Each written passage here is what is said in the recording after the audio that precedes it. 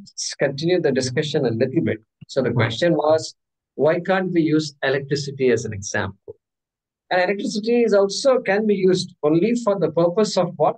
For the purpose of saying it's what makes the appliance function. Nothing else in the appliance can make the appliance function. Something has to come which is invisible. Okay. Some beauty is there, which is invisible, that just goes in and then makes the appliance function. It's a beauty. There's a beauty to that electricity example. And so here, Grihadina, okay, again, similar concept. The only purpose there is to say there has to be somebody that activates the house, that makes the house a home, that makes the house a home, okay, if I can use that. Okay, that person, that human being is needed for that. So like that, you can look at it. And all these examples have limitations. So you can't stretch the example too much. Grihadina example, you can't stretch it too much. Okay. Good. So Maheshji, good point. Yeah, Maheshji is not there, I think. Here. Some others use the example of petrol and battery in a toy car. Petrol and battery. Okay. Swami Chinmayananda uses petrol. Okay. Petrol. Yeah. So, yeah, think about it. Let's think about it. Yeah. Swapna, go ahead.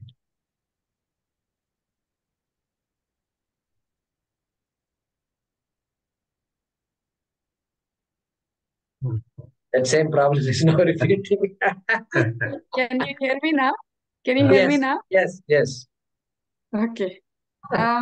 So mantra 4 really I am not able to understand. So why is the word Atma being used here? When this Atma, which resides in the body, gets detached as it is freed from the body, what remains in this body? So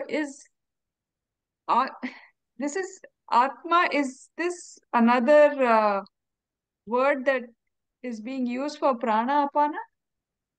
Because the Atma doesn't get detached, right? Yeah, Atma cannot detach, but the word detach is being used here. Right. It's being used here. So it can't be Satchidananda Atma. It has to be the Atma that has the capacity to leave. Which Atma can leave, if you ask? Is there an Atma that can leave? Ask. Yeah, so that is the Atma, that is the Jivatma, that is the Chidabhasa, that is the Karana Shariram that we say keeps all the karma with it and keeps going from one body to another body. Vasamsi Jirnani. Yatha Vihaya. That, see, in the second chapter, everything is talking about the Nirgunam Atma except this verse, Vasamsi Jirnani. You can't apply it. Because what is Vasamsi Jirnani saying? Vasamsi Jirnani Yatha Vihaya. Ani Granati Naroparani Tatha Sharirani Vihaya Jirnani Anyani Samyati Namani Dehi. There, what is he saying? It's just like the human being drops off one set of clothes and wears another set of clothes. So also the Atma gives up this body and goes and takes on another body. Which Atma it is? Is it that Atma? Dehi Nityamavadhyoyam Dehe Sarvasya Bharata. Is that the same Dehi? Okay. Okay. Avyaktoyam Achintyoyam Avikaryoyam Uchyate. Is that the Atma? No, can't be that Atma. That Atma is all pervasive. It can't move anywhere. It can't move from one body to another body. Therefore, we say Chidatma. We say Chidabhasaha. Or we can say Karana Sharira. Or sometimes Sukshma Sharira. All these words are used. So, that first, that entire mantra is referring to that moving Atma, leaving and entering Atma, constantly leaving and entering Atma. And it doesn't talk about Satchidananda Atma at all, this mantra. Right, Okay. right. So that is coming from other mantras. But mantra 5 is indicating Sachidatma. Yes, yes. See, mantra 4 also is indicating. Etad vai tat, he said. Etad vai tat, there, there he's saying. You can look at the meaning etad vai tat in two ways. If you asked for that Atma that survives death, that then traveling Atma also survives death. Non-traveling Atma also survives death. Traveling Atma survives death. Body is gone, but I am not gone. The Jiva is not gone. It is just taking on another body. So you can look at Etad Vaitat in two ways, right? Right, right. Because he asked the question. If you interpret Nachiketa's question as, is there something surviving the body after death? Yeah, yeah. Yeah, because the question here is Kimatra Parishishyate, what remains in this body? So that etat vaitat, right? Correct. And which is what is mantra 5 explaining further. Correct. Correct. So here the Atma is not Sachidatma. So it's some Tikakaras will stretch it and say you should infer Sachidatma from here.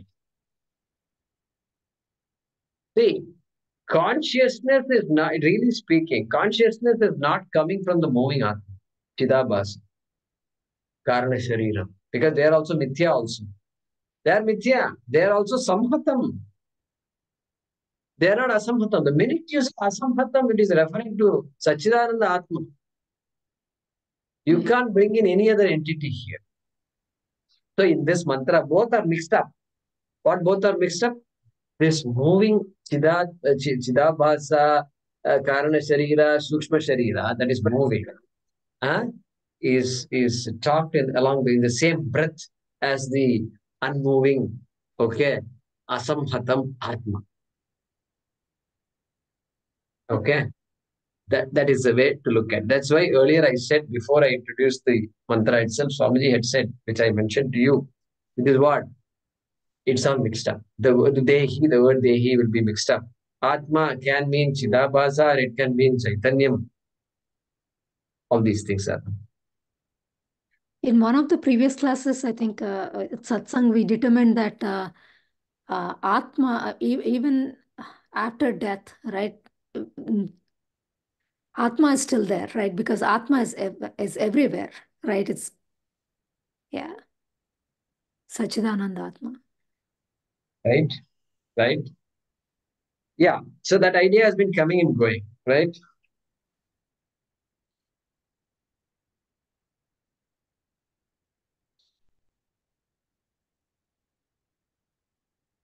Yeah. Even if you look at first mantra also, Puram Ekadasha Dvara. Okay. It is a Tvampada Upadesha, really speaking. Vimuktascha vimuchyate, etad vaitat. So that which is there in the body, Ekadasha Dwaram, Ajasya Avakrachetasaha. So that body which belongs to this Ajaha, the unborn, means referring to Sachidananda Atma. You can't say that the Sukshma Shariram is unborn. You can't say that Karana Shariram is unborn. You can't say Chidabhasa is unborn. Because it's all born. Very important entity, but still born. And so one is moving. When you want to move, look at the moving Atma. That is what is referred to in the mantra. And then Etad Vaitat says, yeah, you go ahead and study more about it and you'll find that Sachidananda Atma from this moving. First, you have to go from what? From the body. Charvaka's view. Hey, there is nothing other than the body. Basmi bhutasya dehasya kutaha agamanam. There's body and then it's gone. Once the dead body, it's gone. After that, the story is over. From that story is over idea, you have to go to, no, the story continues. Vasamsi Jirnani, Yatha Viharya. There is a jump from there to there. Then from there, we have to jump to Satchidananda. Correct? Moving Atma to non-moving Atma. So it's two steps are there. That ladder, 2, 3 steps are. From negative to positive. But it is true. It is true that in this mantra, number 4, both are mixed. Both are mixed up. Because the word asamhata is used by Bhashyakara. Asamhata can only refer to Satchidananda Atma. It is like saying Nirgunam. The minute Nirgunam word is used, there is only one Nirgunam. So yes, so there is a potential cause for confusion. You have to separate the two. Yeah, so this mantra by itself doesn't tell us what Atma is. It's simply saying, hey, there is something other than prananapa. That's all it's saying. It doesn't explain much. It doesn't tell you how to identify that Atma. Yeah, Meera, go ahead. Guruji, my point on this electricity thing was, we use that electricity example to distinguish between Shwasa and, existence, the Jiva existence and the Prana. Like you are alive because of Prana. Prana is different from Shwasa. Prana is the Pancha Prana. So how do you know that Pancha Prana exists? You use the electricity example. Just like you don't see electricity, you don't see Prana, but you know it exists when the light comes on. Yeah, correct. So we use that example there. Correct. No, then the electricity example is good, definitely. So that's why Maheshji brings up a good point. Electricity example is good. I thought, Guruji, even better was dream, because in dream you don't have the separation of, you feel that something else is there, exists only in the dream. But when you are awake, you know for sure that everything was you. So what left was that your identification, that you were identified, maybe that thought, because that is more subtle than, because we are trying to understand with respect to gross, it is very difficult to understand. Because the cause is very close to the subtle rather than the gross. Yeah, the causes say that now the volume is better. Yeah, the cause is? The cause, I feel, is much as though closer to the subtle than the gross. So the body, how much ever we try to figure out, it is very difficult, because just like yesterday I was seeing Paramarthanandaji's, that quote which he quoted from another Upanishad, I don't remember which, he said like, and you also keep quoting that from the thought, the actions and habits and characters. So it all is originating from the thought. I believe that something is apart of it, other than me. So then how can we connect with the body and relate to the example? It is probably very closer to the Chaitanya Swarupam. What is very close is very difficult to cognize with this mind. So we have to, as close we can get is probably the thought. I think that I am identifying myself with these things. That is why I travel. The traveler is the person who thinks. Yeah, so the two subtle things. One is the non-traveling subtle, which is Atma. The other is the traveling subtle. Traveling subtle, because clearly there is travel. So every birth implies travel. And so, Chidabhasa, Karna Shariram, all that we use those words for the traveling Atma, which means it's localized Atma. So, yeah, so we just have to be aware of that based on the context. Can we say the person who stays in the house wishes to travel? He wants to travel, and it is trying to say the person who wants to travel, the house has to be taken care of. So it is like you want to travel, so you have to the Atma is the one which allows you to travel. You have to be careful there. I mean, I just stretch the example a little. If the guy goes, the house will perish. That's all.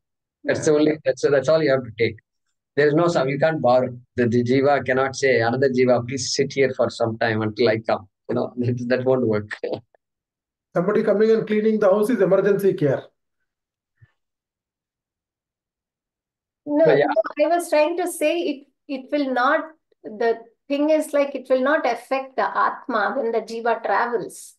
It is the decision of the Jiva to travel because Atma anyways doesn't decide, right? Okay. So your point is what? So I decide to travel. So my house has to be taken care of, and it will be taken care of only when I am traveling. It will be taken care of by a person like the person who will travel with me. I mean, So anyway, the taking care of the house is not the point at all here, right? If I am there, the house is taken care of. If I am gone, the house is gone.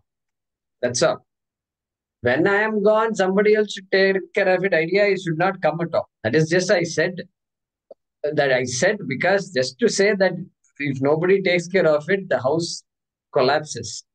That's why I said it. But there is no question at all of that. There's no other jiva. No other jiva can take care of this body. Only one jiva can take care of this body. no, my point was the Atma doesn't need any care. That's okay. Yeah, that is fine. That is Atma Tattva. Yeah, The Jiva needs the care. that's fine. That's all fine. That's all fine. Yes. Yeah.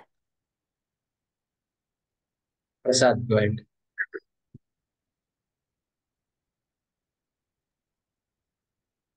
Okay. Jaykumarji, namaste. So the Satchidananda Atma is that real self which is aware, not which is aware of, right? So here, whatever we have been discussing, this Dehi is that which is aware of, right? The first point, which is aware of. So, and then you actually used the word travel and not travel. So let me use that word, not travel.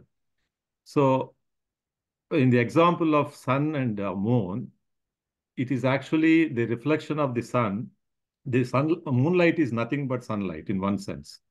Now, if that is so, when the person dies, it is said that today also we discussed, apart from the Sukshma Sharira, it's not an individual entity, Sukshma Sharira itself. It combines with this the travel one, the travel Atma, which you call. So that is what is carried on for the next life, right? So here is the conflict for me. When we say that it is nothing but Atma, even though it's a reflected consciousness, but in one sense, it is nothing but the consciousness, like sun and moon example. So what is the necessity for that the travel one going with these Sukshma Sarira to travel? So we are talking about two things here. One is that it's traveling at the time of death. Actually, this is something which is aware of. That's my first point, actually. So, which I know, like it is Saguna. The reflected conscious, what you are talking about is Saguna. And it actually travels along with the Sukshma Sarira. But the other side is that if you take the example of sun and moon, and what is reflected in me, all the body consciousness and mind consciousness, it is part of that Saguna only. But in many parts, it is said, even in some Upanishads also, you're talking about, it is nothing but that. Moonlight is nothing but sunlight. So, the real self is always exists. So that is Achintyam, whatever we call it. So, but here, you see the difference, what I'm talking about. One is like, which is traveling. Other one is the real consciousness. But then why it should travel? Because it always exists. Yeah, there is a transaction. See, if Atma is Nirgunam and if Atma is all pervasive, then why there is so much, why there is world, so much activities going on in the world? Why there is plurality? Suppose why there is plurality there or not? Suppose somebody asks the question. Is there plurality or not? Yeah, and the real sense, yes, it is. If I am not Is there? Advaitin. Yeah, if I'm not, it's there, it's there. And if I'm Advaitin, then what happens? It is all illusion. So, I mean, the reality is It's not illusion. delusion. It's not, yeah. So it's a superimposition because you have to deal with people. Advaita Vedanti cannot escape from this world. Okay. In terms of transaction, the person has to transact. Okay. Everything operates exactly like before. So, so it's all happening. It's all happening. Everything happens exactly like before, including Sukshma Sharira, etc. Sukshma Sharira has a function, like the body has a function. Every entity has a function. The clock has a function. This tablet has a function. Everything has a function. Like that, that Sukshma Sharira also has a function. You just told me Sukshma Sharira is Mithya. Yeah, every Mithya thing has a function. And what is the function of the Sukshma Sharira? To make this body tick. Number one. And once it says, no, this body is not capable of keeping me, then its function is to move. That is the function of Sharira. Atma is not moving. Just like so many things are happening. Sukshma Sharira also is a thing that is happening. You and I can't see Sukshma Sharira. That's all. So where is the conflict? No, the Sukshma Sarira is fine. But the Sukshma Sarira is, when you talk about the whole thing, like the Pancha Prana, then we talk about mind, all that. But we are actually including this, the travel Atma, which is the reflected consciousness. So that we are actually including. Chidabhasa, Chidabhasa, Karana yeah. Shariram. Mhm. Okay. Everything is reflected consciousness, really speaking. But Chidabhasa, Karana Shariram. So the thing that travels, okay, that we say carries all the karma with it. And based on Yatha Karma, Yatha Shritam, we'll see it later. Just based on that karma, it will take on some other body. This is what we call the traveling Atma, correct? Okay, let it be. Just like everything else, Chidabhasa is another finite entity. The minute you say finite entity, then it will have some function. It has to have a resume. And the resume of that Chidabhasa is this, is to provide the karma to the jiva. It is also reflected consciousness only. Okay. The difference is it's so subtle. You can only infer it. You can't see it. You can infer it because of the logic that nothing really can be created or destroyed, including karma also. And so you have to assume this traveling jiva. So no conflict at all. It's another traveling thing. The minute you say finite, anything can happen. The finite can be like a mountain. It's always there, never travels. Or it can be just too subtle but travels. Atma is not traveling. There's no conflict. Atma cannot travel. No, Atma is not traveling, but the moment I exist as a body and mind complex, Karyakarana Sanghata has come into picture, then I am already a consciousness, which is actually reflected in the sense of like to make my body Chetana, body and mind, a body sense complex. So, the pure consciousness always exists.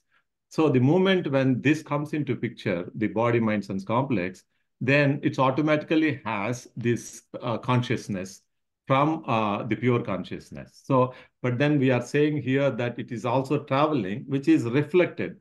So the knower, somebody becomes knower because of the self, the reflected consciousness, Achidabhasa. That is always possible the moment self-consciousness, which is already existing all the time. Whether I am, as a body, I am there, as not there. Yeah, so the moment when I come into existence as a body and mind sense complex, it's also automatically reflected. So, but in between, as I move from one complex to the other complex, this we are talking about as reflecting. So, but like why conflict is because in the example of sun and moon, so the moon light is nothing but the sunlight. When the pure consciousness is always there, then the moment it comes into existence, the body, then reflected consciousness is automatically there. That's what that is where the conflict, which I'm thinking. So the Sukshma Sirira, in other words, Sukshma Sirira, I am separating it from, for sake of discussion, I'm separating it from self, the reflected, the Chidabhasa. Yeah. So consciousness can manifest in ways, any way. Anything you describe is a manifestation of consciousness. Any concept you describe is a manifestation of consciousness. Including body, mind. Whether that concept is Chidabhasa, Sukha Sharira, or Ahankara, or anything like that, words you use, it is an entity. Because the minute you talk about the body, there has to be something. Some gross things are there in the body, subtle things are also there in the body. Okay? But all of them have a function. The minute you say something is reflected, that means you're talking about an entity that will have a function. It has to have a function. It has to have a function. It has to have a location also. So, once you assign function and location you already said in the body. When you say in the body, means you are finitized it already. You have made something finite. That means it's reflected. Reflection means you're giving a location and saying, oh, consciousness is reflecting here in my mind. And I'm going to call that reflected consciousness as Chidabhasa. You've given a name also. Okay, so you've finitized it. The minute you finitized, now anybody can give any function to it. Moving is also part of the function. Like the moon is moving. The body drops, which is also part of the Saguna. It is also part. But we are only keeping the Sukshma Sarira part. So I mean, that's a function. That is a function of the Sukshma Sarira. We are keeping nahi hai. That is any finite has a function. And one finite called the body and one finite called the Sukshma Sharira or Chidabhasa become a partner for life. Become a partner for life until that life ends. That also is part of the law. Partnership is also for a certain period. After that, what? The gross body doesn't go anywhere. Technically, gross body also moves. Why it moves? Yeah, exactly. Here I'm saying Pravartitam chakram. Panchabhuta, it goes on. I Where think Prasadji's question, I was trying to understand. Probably you're quoting the shelf life. I think even Sukshma Sharira and the Stula Sharira, everything has a shelf life also. Sukshma Sarira shelf life is my nirvana. Till that time, that continues. No. I think the karma, the coat of the karma, what we carry makes the body, right? So it has to exhaust. So the minute you finitize it, Prasad, you have to be prepared. You have to be prepared to give it all kinds of things. You can't limit it. You can't say this can't have that function and all. You can't say. So if your Sarira is unique, it will have a function, including motion. Including motion. Because this body, when you say located, finite, any finite object can move. Anywhere. Agama Payina. Agama Pai comes here, goes off. Goes off, not destroyed. Goes, it is moving. Is moving.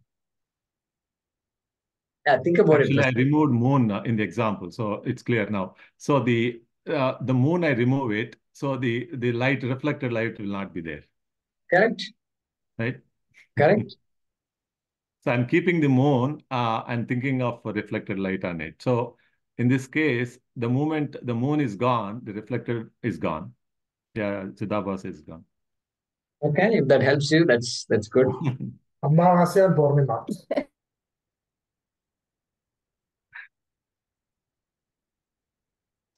So, Prakriti. This is what happens when we are trying to solve a problem that really doesn't exist. Really doesn't exist. Really doesn't exist. The problem is real because for me the world is absolutely real. Yeah. Absolutely real means all these things will be real. So yeah, I think we're heading in the right direction. Actually, even in Buddhism and when they talk about the emptiness, in fact, he never said that it's totally empty. It is actually with the use of the existing world, the ultimate has to be known. He said very clearly. And Nagarjuna also said that, I mean, the Vyavaharika world is not real. It has to be used in order to understand what is reality. So even Correct. in our case, it is same thing. Absolutely, absolutely. Yeah, yeah. So yeah, I'll have to go now. Yeah. I have A to very get quick question.